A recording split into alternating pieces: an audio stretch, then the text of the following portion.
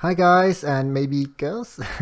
First off, again, apologies for my English, but today we're going to be looking at a problem that I've been getting a lot of questions since my previous video, which is how to resize the green screen footage that you've done without also cropping off the background layer. So as you can see here, I've got it set up so that I've got the green screen footage on top where I've already keyed out the green background. So you've got just child above here just walking around.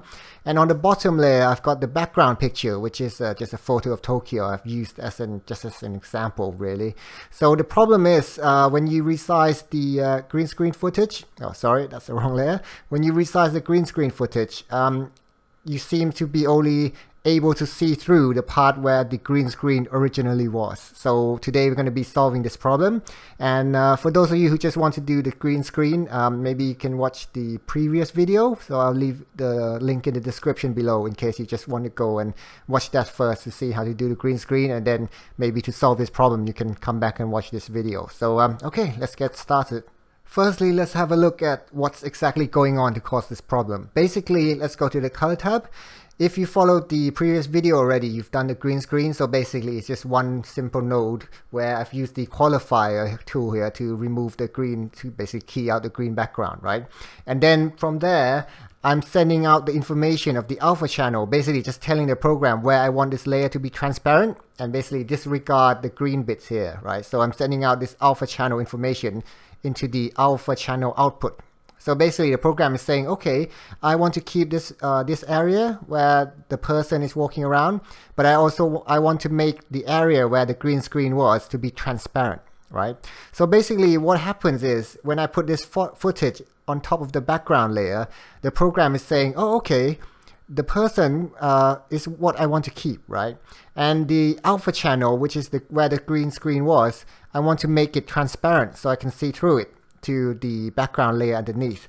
But basically what happened is when I reduce the size of this layer here on top, the green screen footage layer, I'm also reducing the size of the alpha channel. So basically the window where my footage is transparent is also reducing in size, right? So I can only see through the area where the green screen was, where I told the program, okay, I want this part to be the alpha channel where I can see through.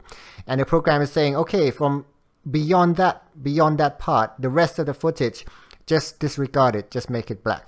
And that's where the problem is when we want to resize the green screen footage. So to fix this problem is actually very simple. All we need to do is go back to the color tab, and now we just have to draw a power window around the area where our subject is. Or you can just draw it so it's exactly the same size as the green screen footage.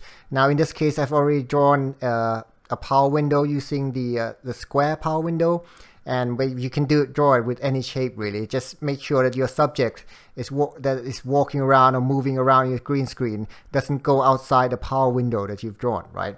So now, having drawn the power window, if we go back to the edit area, the edit tab, okay, sorry, to be clear, I'll just show you the green screen area one more time, right? So this is the green screen area, and I just drawn the square power window just around the edge of the green screen area. So now we go back to the footage. Oh, sorry, better turn on the green screen keying. Now if you go back to the edit tab, right, now you can see that all the background is visible, no matter how big or small, how large or small I resize my green screen footage. That's because basically what's happening now is the program is saying, okay, I've done the green screen, so basically all this area here in the green screen I wanted to make transparent, right? So now the program knows that. So all the part that the program is going to keep is child above right here walking around. On top of that, since I've drawn the power window here, the program also knows that I want to get rid of the footage everywhere outside of this clip as well, right? So basically now when I put it on top of the background layer, what's happening is, okay, the program is like, the green screen area around child above now is transparent. On top of that, all the area outside of the power window, which is around here somewhere, is also getting rid of and also transparent, so we can see through to the background layer. And basically that's it really. It's nothing more to say, to be honest.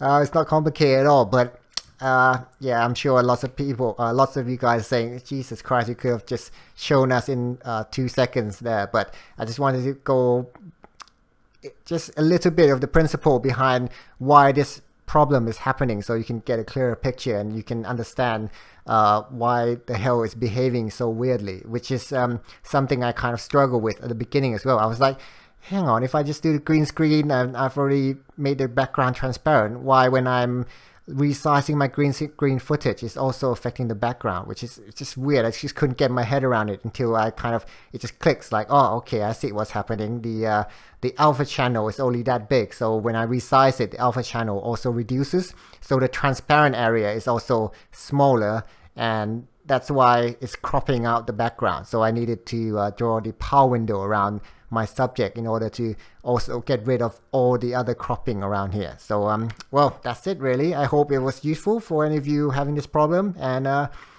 if my English is not too bad, then I hope you understood what maybe 50% of what I'm saying anyway. So well, thank you very much for watching, and maybe if I get a chance to do another clip, maybe I'll see you next time. Bye.